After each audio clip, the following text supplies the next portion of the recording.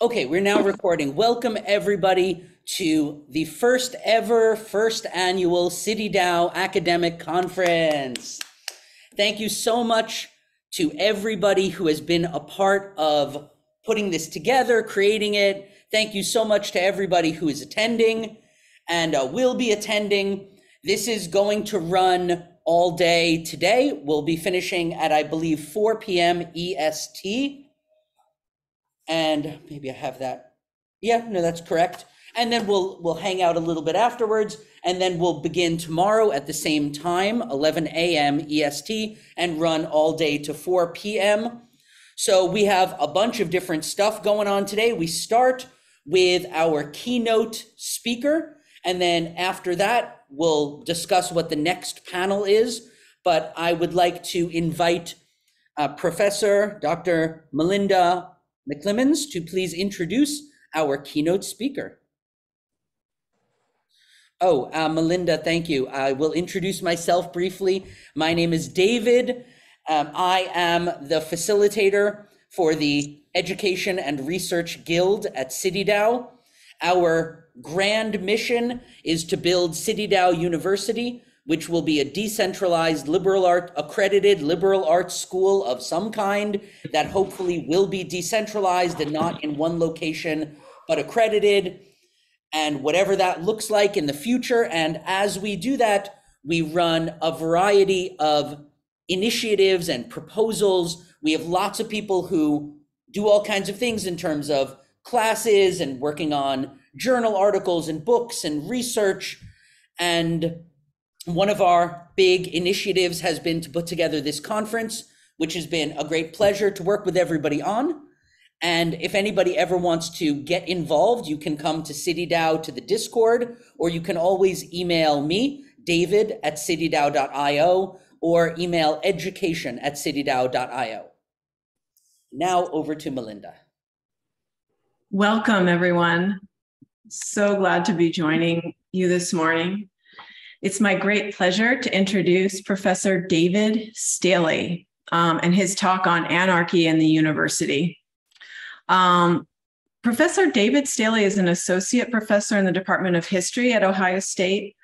That's also where I work. But he teaches in several departments. He teaches courses in digital history and digital methods. He has taught courses on design history and design futures. And he's also a professor in educational studies at Ohio State, where he has led the forum. It's just a forum called Forum on the University. So he's the author of Historical Imagination, Alternative Universities, Brain, Mind, and the Internet, A Deep History and Future. So he's all about using history to help imagine the future. So it's really exciting to have him here. Thank you so much, Professor Staley, for joining us. I'm going to leave it over to you now. Thanks very much, Melinda, both for that introduction, but also for the invitation to open the conference. It's a real honor.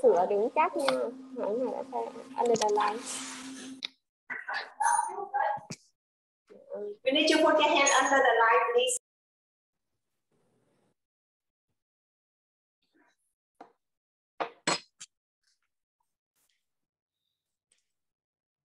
I was going to allow you to do that, Melinda, or I was going to do it. So I want to first start with my initial slide here. And I was pleased that before we started, at least a couple of people got the reference. For those of you maybe not old enough or may not remember this, this is a reference to the Sex Pistols' first album, Anarchy in the UK. Title of my talk is Anarchy in the University. And I think I want to be very clear before I start what I mean by anarchy. And I'll be defining anarchy at various points throughout my talk. But I think we sometimes assume, and maybe it's because of the Sex Pistols, who knows?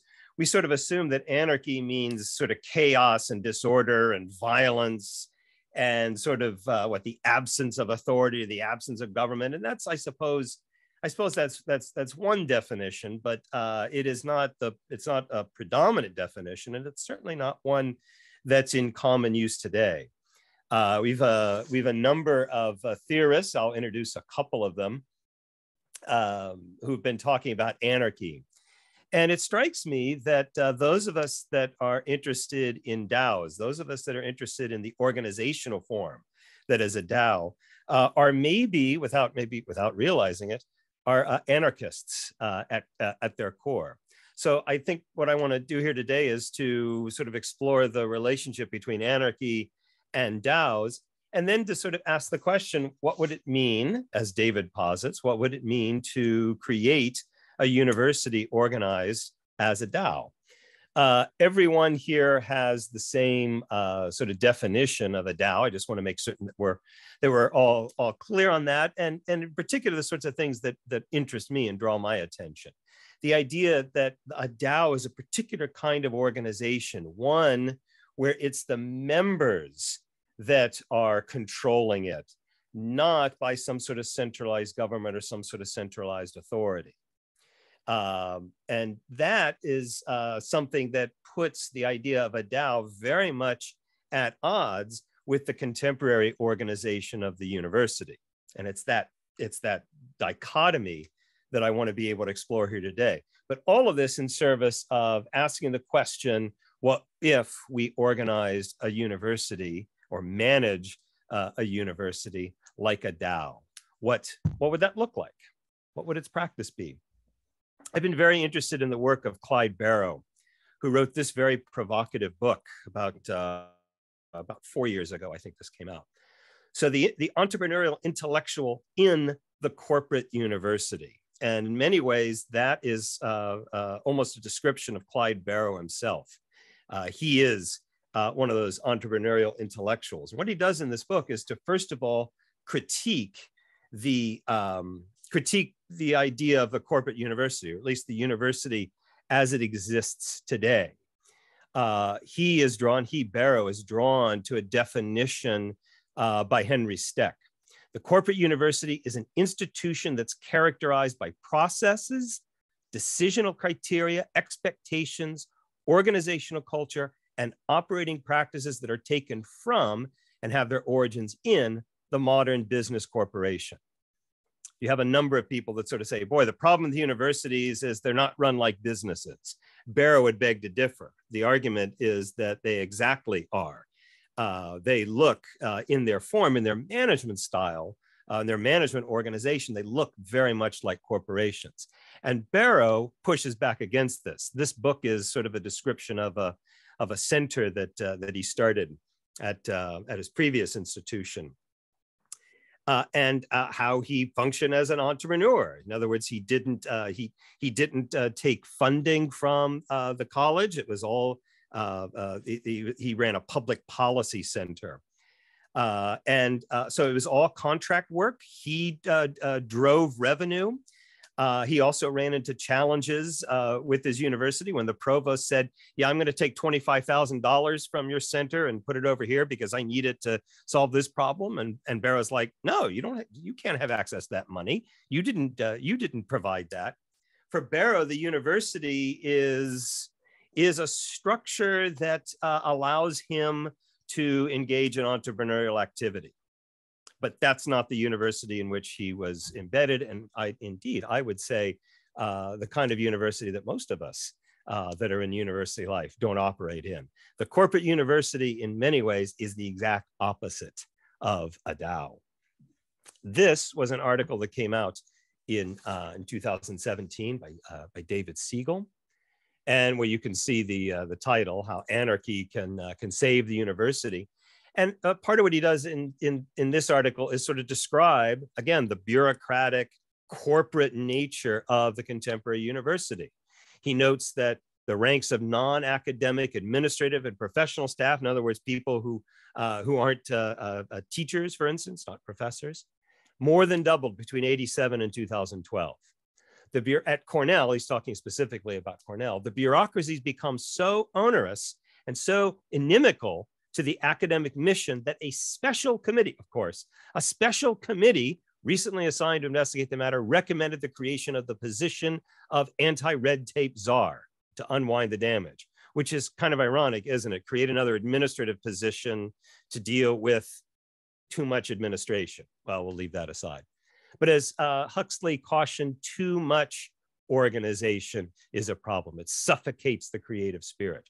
Too much organization. And maybe that's at heart what they're talking about here, that the problem with the contemporary university is that there's too much organization. A DAO, of course, is a much lighter kind of organization. It's part of what fascinates me so much.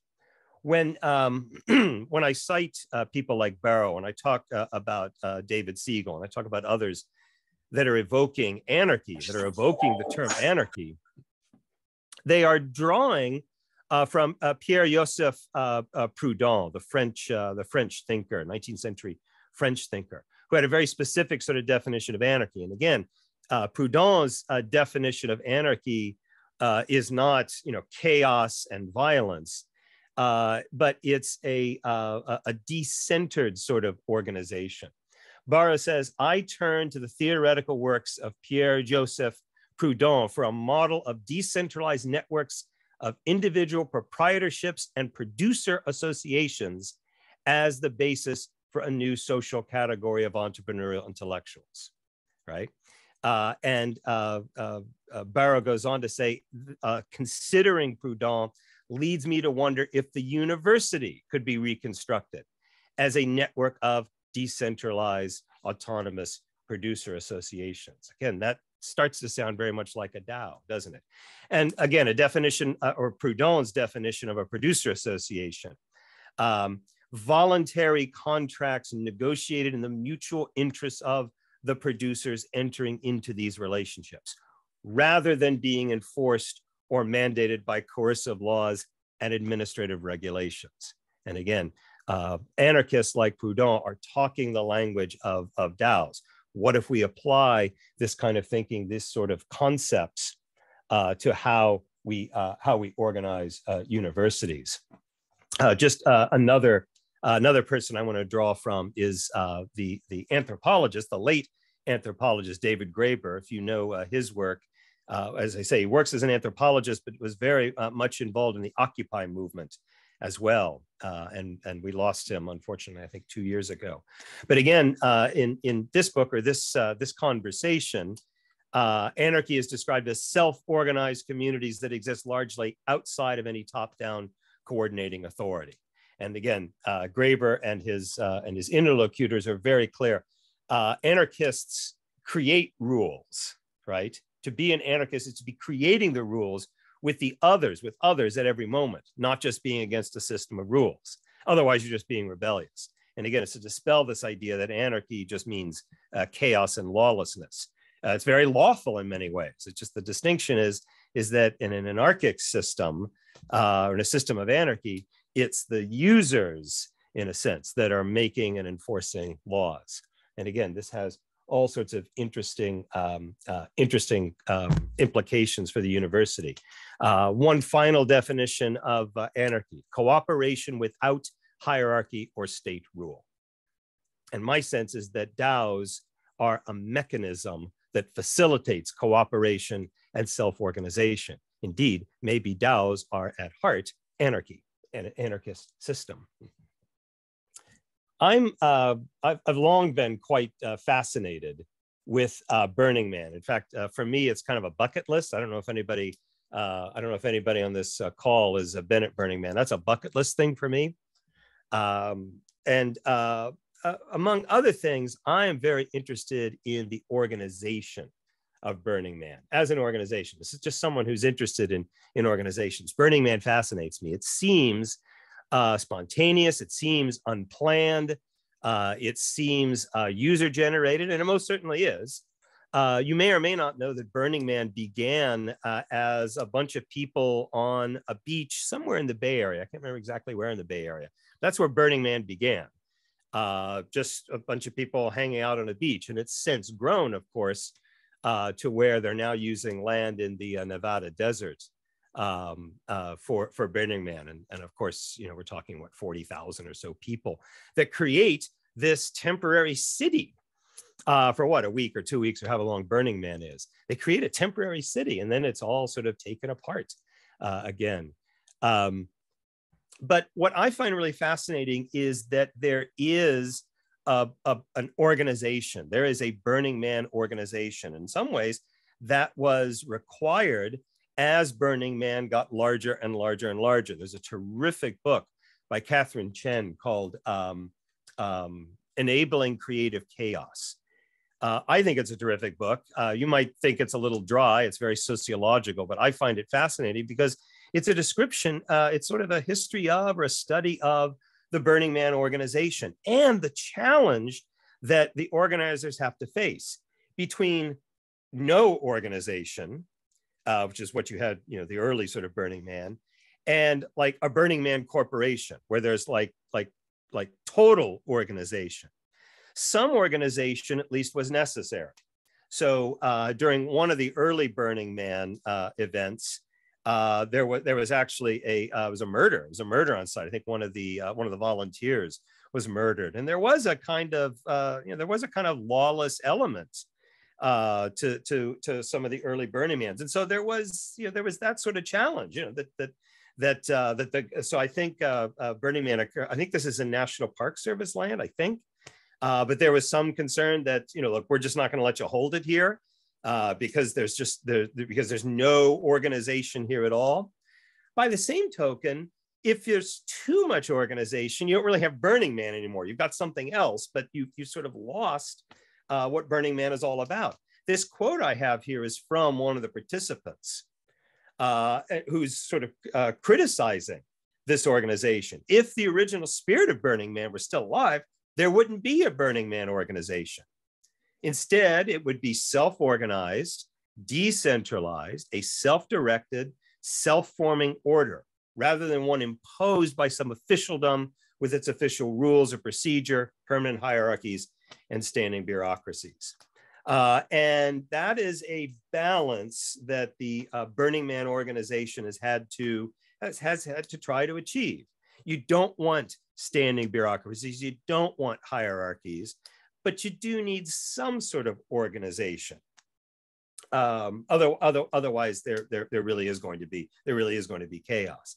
I don't know if anyone at Burning Man is talking about a DAO as a kind of way to organize this, but it strikes me that what is produced by Burning Man could certainly benefit from that sort of organization. And if nothing else, and I wrote about this in my book that I'll share here in just a bit, I talk about what would it mean to organize a university the way that Burning Man is organized. I call it Burning Man University. Imagine what that sort of university would be like. Maybe it's a temporary thing. Maybe it's like a festival.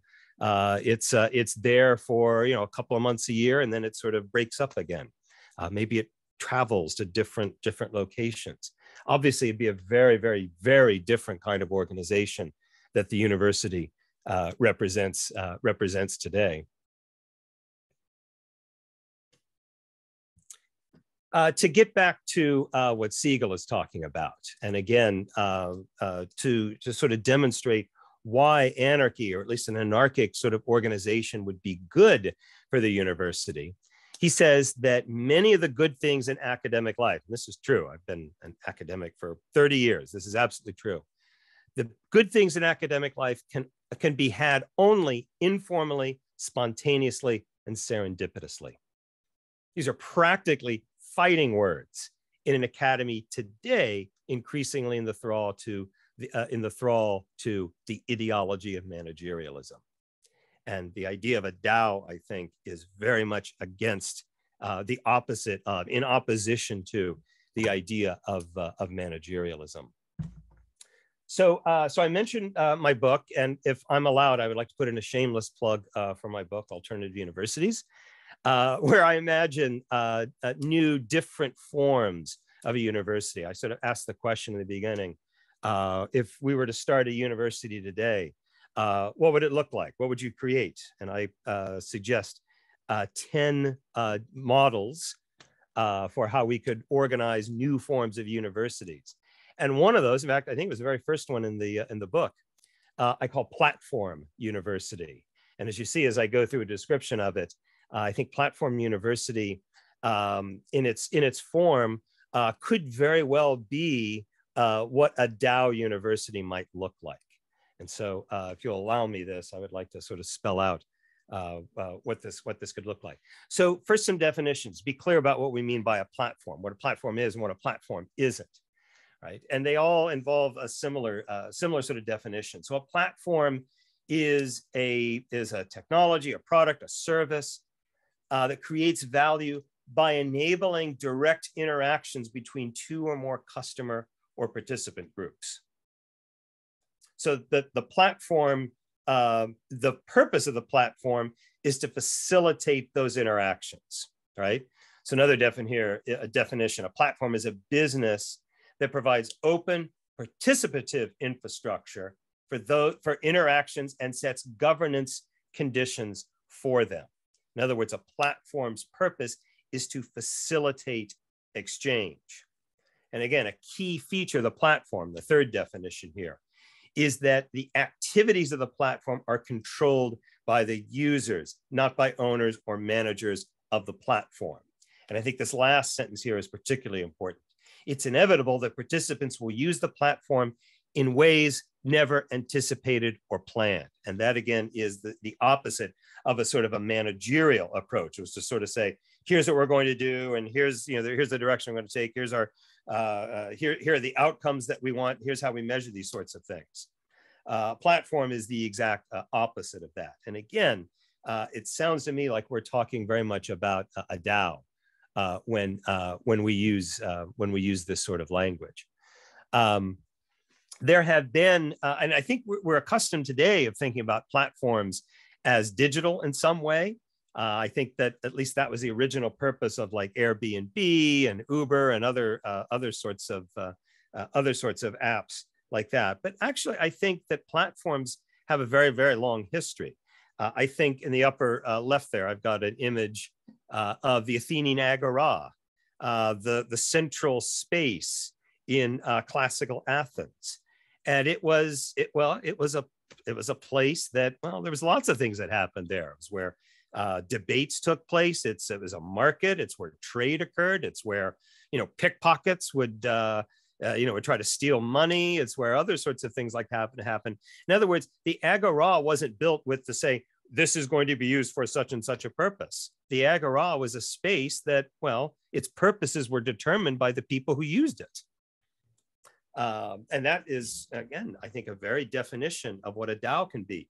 A bazaar, I think, is a kind of platform, or indeed, it sounds like a pretty simplistic example, but a shopping mall is a kind of mall. We've got here in Columbus, and I'm sure in other cities there's something similar. We have downtown something called the North Market, and the North Market is the purpose of the North Market is to provide stalls or spaces for purveyors to connect with customers.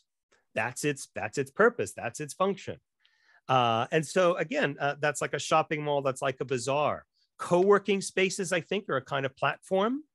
Again, the co-working space isn't saying, here's the kind of work that's going to be performed here. That's determined by, well, the people who use or participate in it.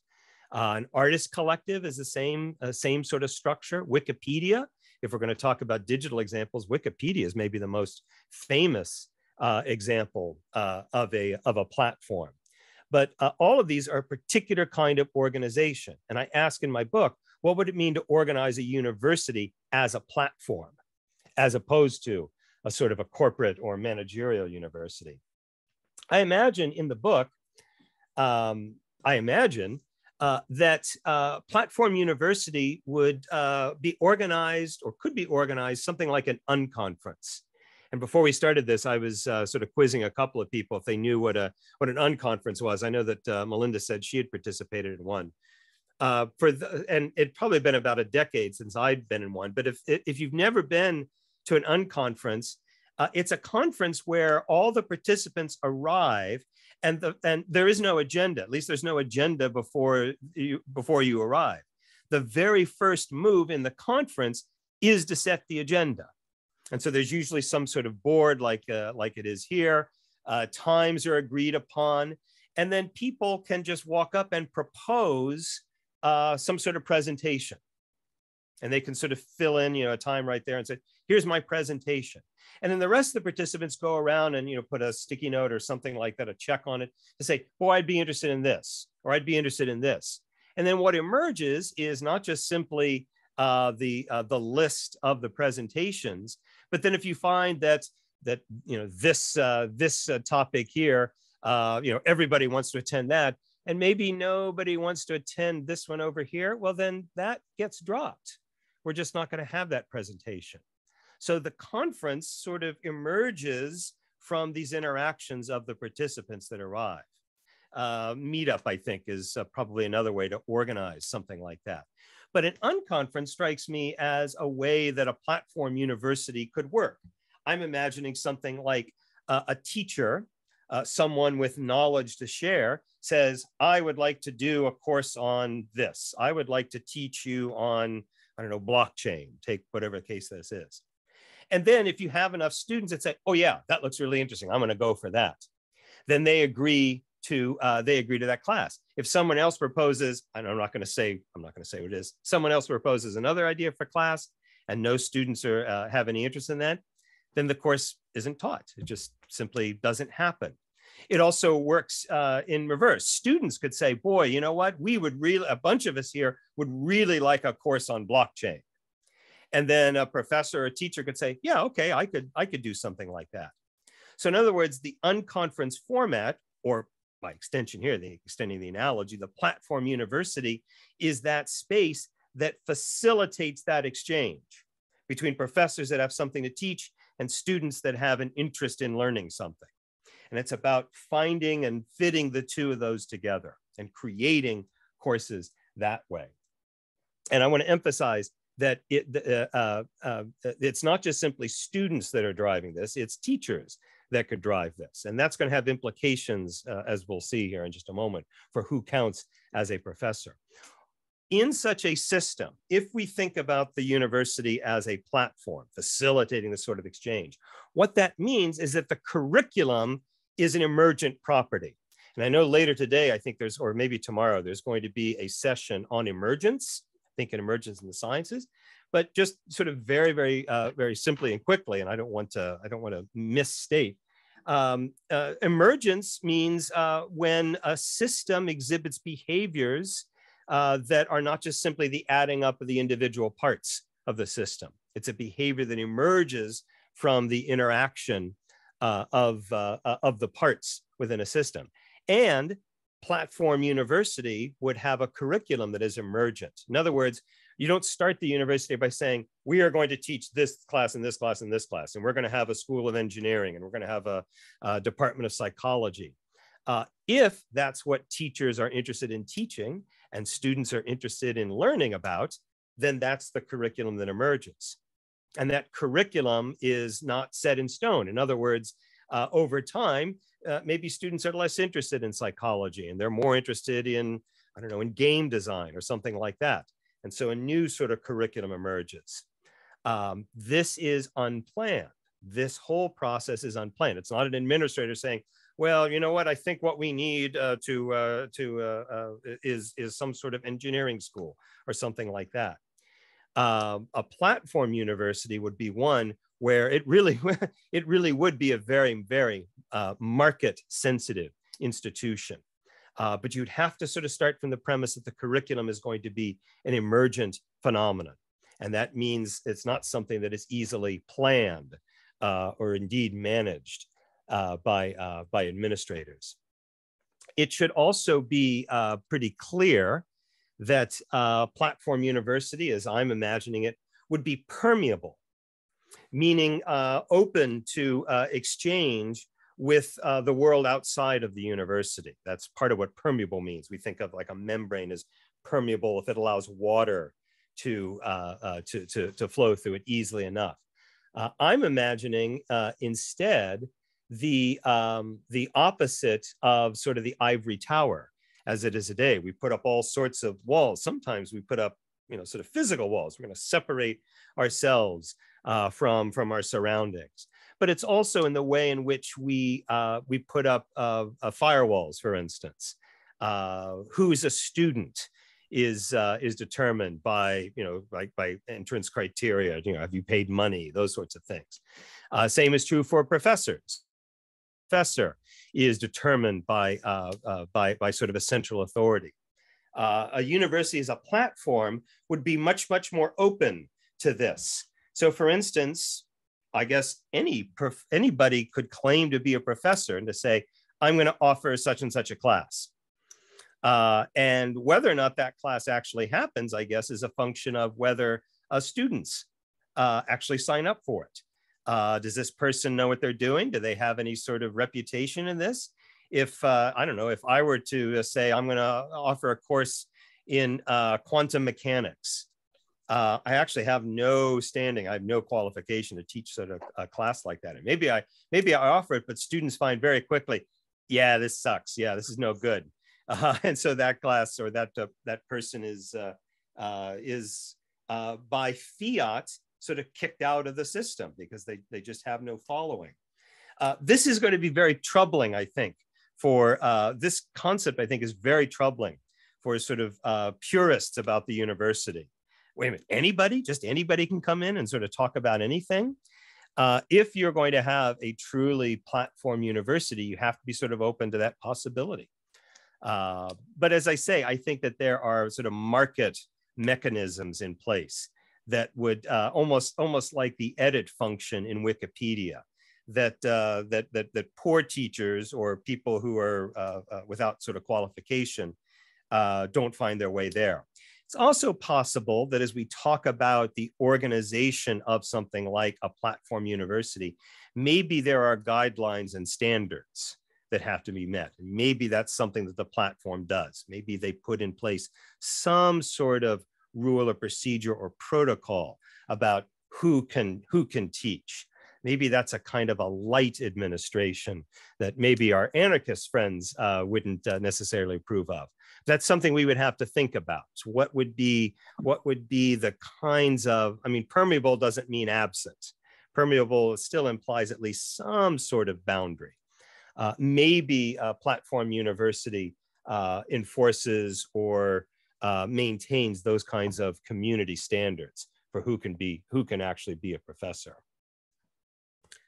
A platform university would also be protean, which is just a fancy word for ever changing or capable of changing rapidly, frequently. That's a structure that's protean. And indeed, that is in many ways the exact opposite of a university, which is very, very slow to change for a number of reasons. And we needn't go into those. Universities can actually be very, very conservative organizations, even if the professors within them might be progressive and liberal. The organization itself can be very, very, very conservative. And as Melinda says, very slow to do anything. Platform university would be protean and ever changing. And some of that has to do with, again, the emergent behaviors that it would facilitate. As I say, the curriculum itself would be flowing and changing. It wouldn't be sort of set in stone. There would be regulars. There'd be regular faculty that would form, as Michael Malone talks about in his book, that would form a core to the organization. And these would be particularly well-known or popular professors, the sort of person that students would go back to and again and again and again. But then you'd also have a sort of what Malone calls a cloud of people who would maybe come into the platform university, teach the occasional class, and then leave. I might be the CEO of a company, let's say, and I'll come in, I'll teach a class. I'll teach one class this year. And it's very popular, but I'm going to go back and work in this business. And so you have a combination of people that have more of more longevity, I guess, within the organization, and then others who sort of come and go at semi-regular intervals. But what that means is that at any given time, the makeup of the university is ever changing. Again, it's a function of the people. It's a function of the kinds of things being taught there as well. This provides its own sort of organizational sort of challenge for a platform university. But again, it strikes me that a DAO is precisely a mechanism that facilitates or allows a very protean structure to the organization that is the university. I've been, I guess, a little coy about the nature of leadership or the nature of the organization. What would DAO University, if it were organized as a platform, what would it mean in terms of, would there be a president, for instance? Would you have administrators at all? I just spent the first part of this talk railing against too many administrators, too much organization. But as I say in the Burning Man example, that's not to say that there would be no organization, or at the very least, you run into challenges if there's zero organization. And so what would it mean for there to be some organization balancing between none and too much? What does that balance look like? And I'm particularly interested in what leadership would look like. And what I've often said is that for organizations like a platform, organizations like a DAO, the sort of leadership you have is not command and control, but cultivation and care. It means the leader is something like a gardener, right? The sort of person that allows things to grow and helps with that process. It strikes me that leadership of a platform is that which facilitates the kinds of exchanges that are the very purpose of the platform. That the purpose of leadership is to ensure those exchanges, and those exchanges are healthy and vibrant, and are often and are leading the organization to thrive. But it's different than from saying, here's what we're going to do, right? Here's what you're going to do. Now that you're here in this organization, let me tell you what classes you're going to take. If you're going to get a degree from here, you need to be able to have X, Y, and Z. It's a very, very different sort of leadership style, cultivation and care. And again, think of the analogy, think of the metaphor of a gardener when you want to do that. There was an organization. Dr. Staley, yes. Sorry to interrupt. That's okay. I just want to let you know we have 15 more minutes. Oh, okay. I'm nearly finished. And wanted to leave lots of time for comments and complaints and those sorts of things. No. This is an organization I started in Columbus about a decade or so ago.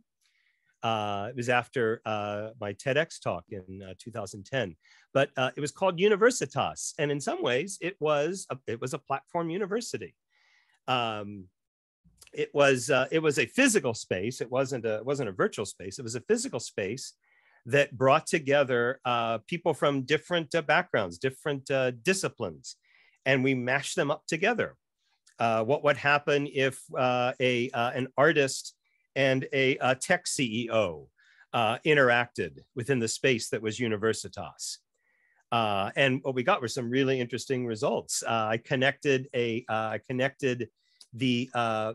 creator of Columbus's Makerspace with the Columbus Museum of Art.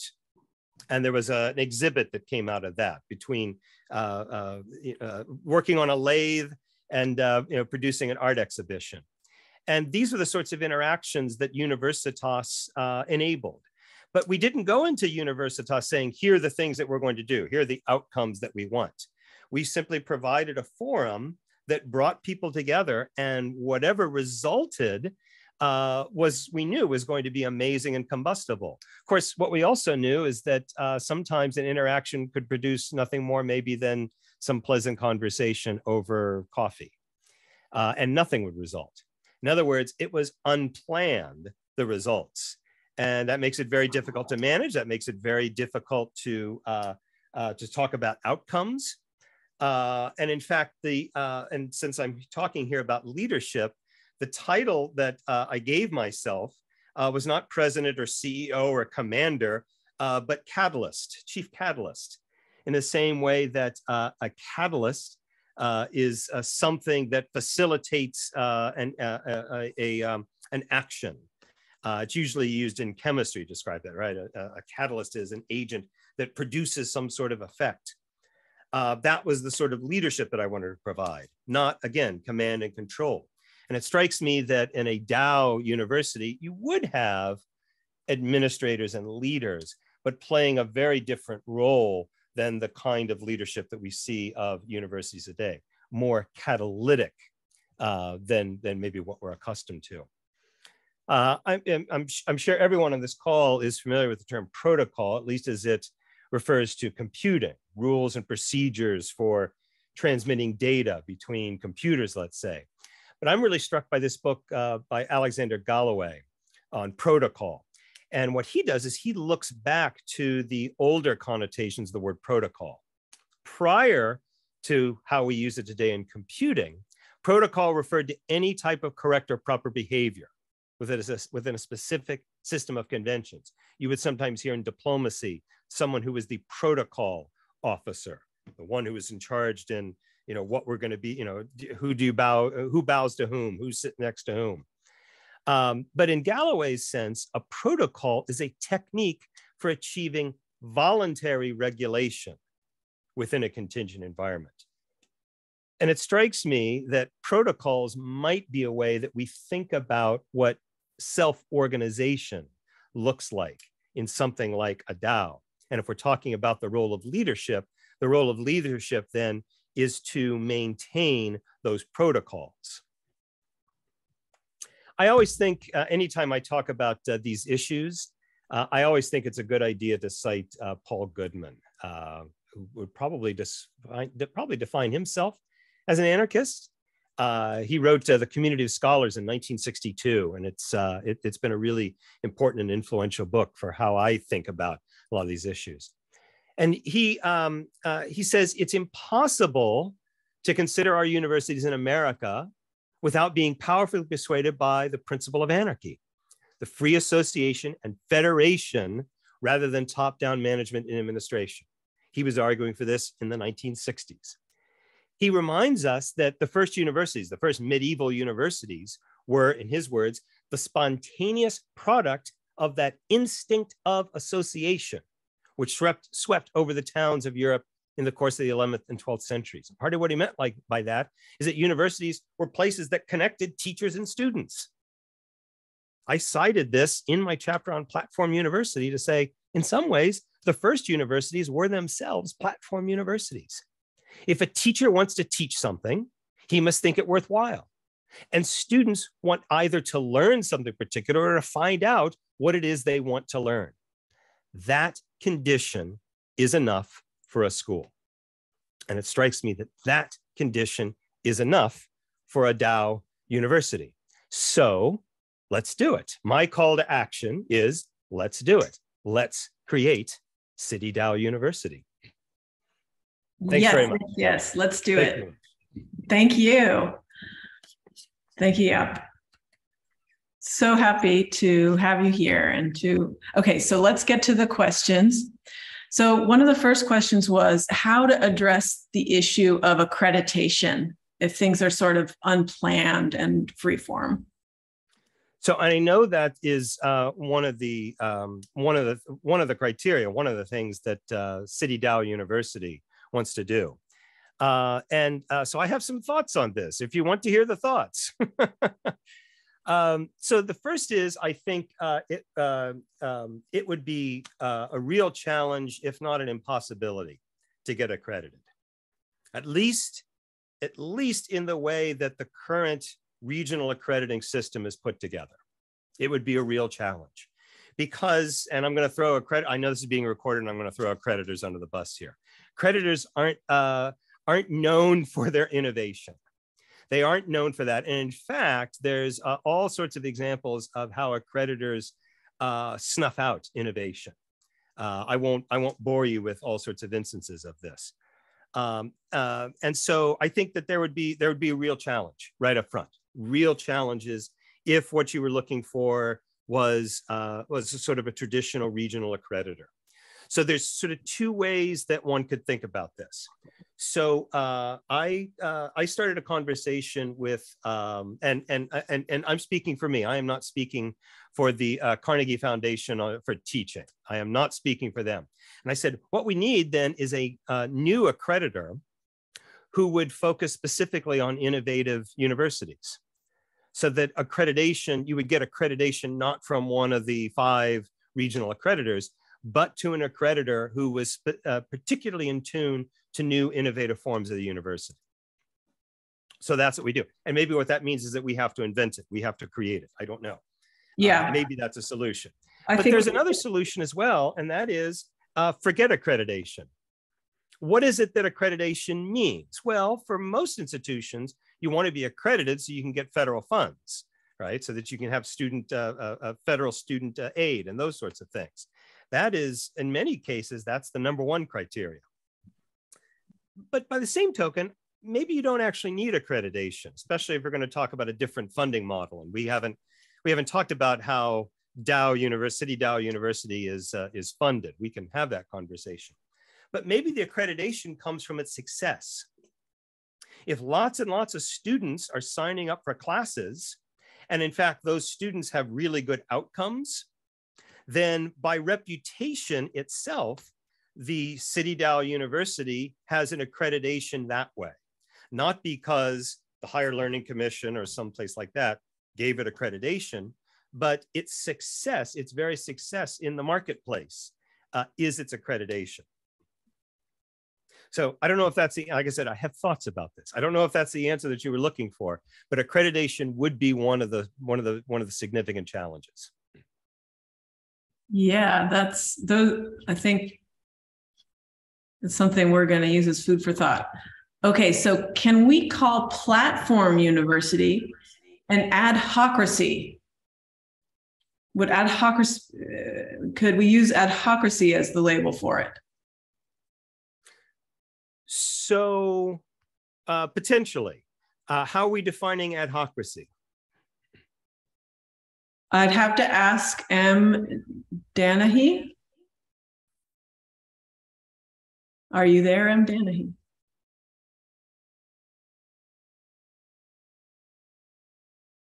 Yeah, basically it sounds like the same thing you're talking about. I do a lot of reading with towns and cities and governments, particularly led by Audrey Tang, the digital minister from Taiwan. And she's developed some software that collects a lot of people's input. And they're just at the initial stages of experimenting with it. But it seems to have a lot of positive benefits, and she's getting a lot of visibility. And some other countries, I believe Spain and Iceland, have taken her software and developed it a little bit more and basically doing the same thing. But yeah, go ahead. I'm sorry. No. I apologize. If by ad hoc we mean improvisational, then I think the answer to this is absolutely yes. And in fact, part of what we're talking about here is an organization that looks more like an improv group than, say, a traditional university. And improvisation, of course, is unplanned, spontaneous, also depends a great deal on listening. Yeah, I totally agree. Also, K-12 education is into this sort of thing too, with what they call school improvement process, where they are getting input from students, parents, teachers, and driving changes in the way they deliver curriculum based on that type of data. And to me, that seems like an adhocracy too. And it's definitely a bottom-up design. It's not top-down. This is the way you shall teach. This is what you should teach. It's based on the input from the parents, from the students, as well as the teachers. Splendid. Yeah. Okay, let's see what we have next. We've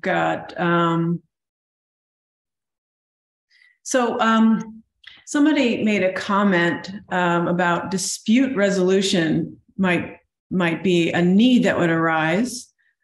So I guess the question in that is, with this sort of decentralized, unplanned, sort of maybe structured chaos, but there's some, structure there. Do you think that there's some key structures like dispute resolution that would need to be permanent in it?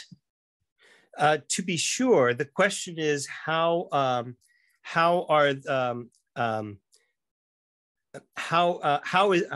those formed, I guess, is the answer, or the question I'm asking, which is to say, do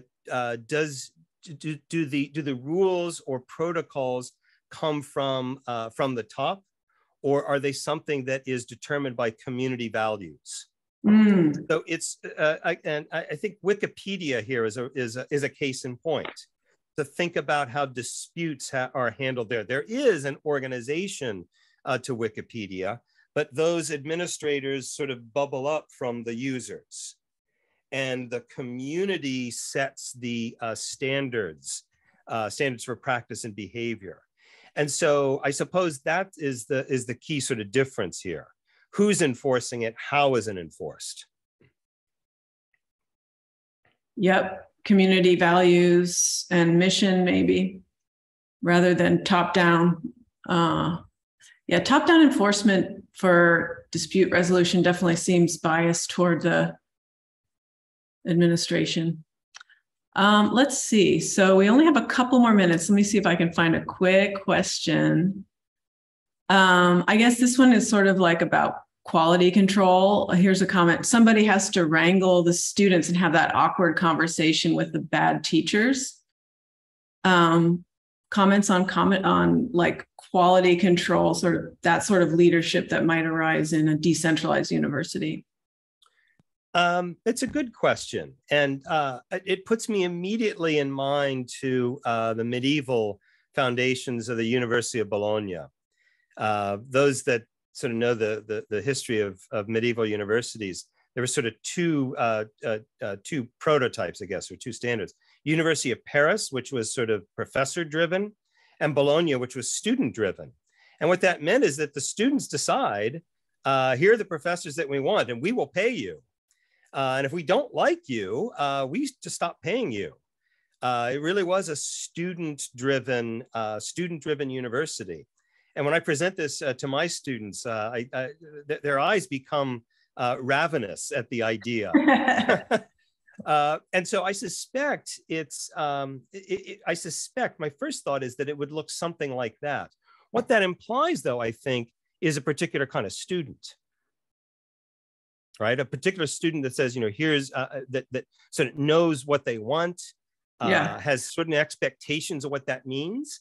Certainly, not every student is going to feel that way. I think that to be a student at Platform or CityDAO University means that you already have a certain kind of orientation toward your education. And toward the nature of authority. Right on. And I think it's also like, if you made the effort to be there, there's sort of this intrinsic motivation and engagement, self-determined engagement makes all the world a difference. Well, we've only got 4 more minutes till the next session starts. So I'm afraid we got to wrap it up here. Any parting words? David Warner, like anything we need to do to wrap up? No, I think it's great. Thank you so much, Dr. Staley. It's been enlightening. It's been a pleasure and an honor to hear your thoughts on this. I love the fact that there are all kinds of elements of academia that obviously this is something you've thought about for a long time. Looking at some of the comments that have been going on, a lot of people have been interested in this. Rob mentioned he wrote his dissertation on this, essentially, which is fantastic. That's very exciting. There is some talk, I wish we had more time, of course. People were discussing Khan Academy and whether or not that represents a platform university. And I think that's a really interesting question too, in terms of the synchronicity versus asynchronicity, which technologically just wasn't possible in the past. And can we categorize those kind of institutions as platform universities? Maybe we can take a minute and talk about that, but just before we do, our first panel will begin in 3 minutes is the plan. Our first panel, just so everybody knows, will be on the Web3 college town, and that is the idea of how do we have student life if we have a somewhat Zoom-based or certainly asynchronous university? Where is that vibrant experience of meeting people in dormitories and exploring buildings and all of that? In that panel, we'll have people from Inverted Forest, Crypto Culture and Society, students from the University of California at Irvine, and from the Digital Currency Initiative at MIT. So that's a very exciting panel. In just a minute after that, we will meet in Gathertown for a discussion at 1 o'clock, and then we'll come back this afternoon at 2 o'clock in the same Zoom channel for a discussion of decentralized science, where we have people from DeSci Labs, Smart Contract Research Forum, 3852.ai, Motive Metrics. And then at 3 o'clock, we have a discussion very much about what Dr. Staley mentioned, which is how do you fund Web3 education? And we're very pleased to have people from Gitcoin, which are absolute leaders in the Web3 funding space. That will be the host, Maxwell from Gitcoin. We also have people from Odyssey and from CityDAO, and then that will close out today. So if you wanted to take a minute, I would love to hear your thoughts on Khan Academy before we jump into panel one. And I want to be quick about this, I guess. Yes, sort of a platform. The distinction being there's only one provider. Sal Khan is sort of the only provider. But as a model for the sort of thing that we're talking about, yeah, I think that could form the basis of what a platform university can look like.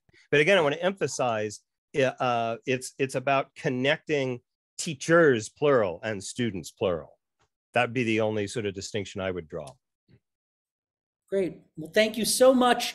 Everybody, you're welcome to stay. I'm going to pause the recording just so I have a separation, and then we'll start it again in just 2 minutes. If anybody wants to go get a cup of coffee or do whatever, thank you very much, and we'll see everybody at the first panel.